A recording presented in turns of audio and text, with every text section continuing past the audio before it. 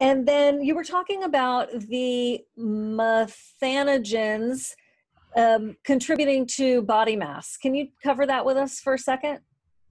Yeah, so that's a whole other kind of talk, but I'll summarize it is that, hydrogen producers are the big group in the gut. So they're producing hydrogen, and as I mentioned, when the hydrogen level goes up in the gut, it inhibits those bacteria. It's sort of like they're pickling themselves, and so they stop.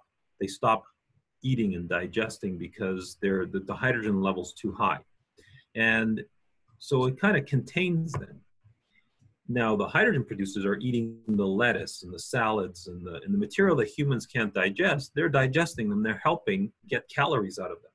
And so if you have a lot of hydrogen producers and they're eating all that material, then they die and they give you all that nutrient, that gives you more calories. But because the hydrogen producers are self-limited, they kind of like pickle themselves, they do it in a contained way. As soon as you add the methane's taking all the hydrogen away, and the hydrogen producers are firing through food much faster, much faster, much faster, and therefore they're liberating more short-chain fatty acids, more calories to you. And we've shown this in a number of studies. The second part to methane is it slows your gut down. More time to absorb, more nutrients, more calories.